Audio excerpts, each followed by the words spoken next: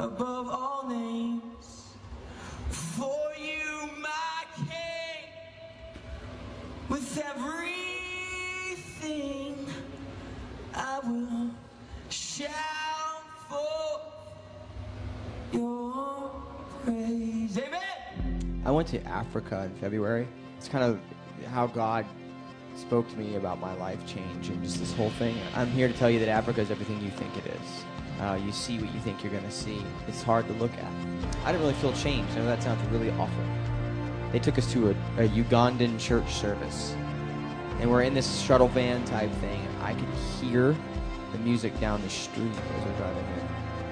And I just began to feel the Spirit of God, and something was happening in me, you know, and I hadn't felt that change yet. And everyone else on the trip had. It was just me, just tattooed and cynical. We're riding in this van, and we get there, and it's a place about double the size of this, made out of mud. And there's about 2,000 Ugandans in this room.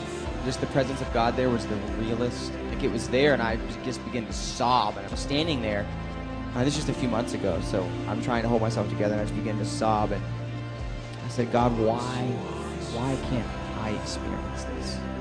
Why can't we as Americans experience this? Why can't, when I get on a stage and play music, why doesn't it work this way? What's the problem? And I felt God say to me, Aaron, these people are worshiping me for one reason. They lift their hands and they worship Jesus because he is. No more, no less, just because he exists. It says in Hosea 6:6 that more than our sacrifice and more than our I'm sorry and more than our I promise, God wants to know us. He wants to be in communion with us. So I guess for me, I want my life just to be an outpouring of that. You know, I was under oath for 13 years, and I would say for me, the majority of it was spent on my own personal gain. I would say that I wanted to be in a huge band, and Under Oath is huge. And I did everything I could to get to that position. And I blew a lot of chances on every continent of this rock to speak the name of Jesus. And I look back on it now, and I don't regret it because, I think Under Oath helped a lot of people and still does. But for me, I wasn't living out that call.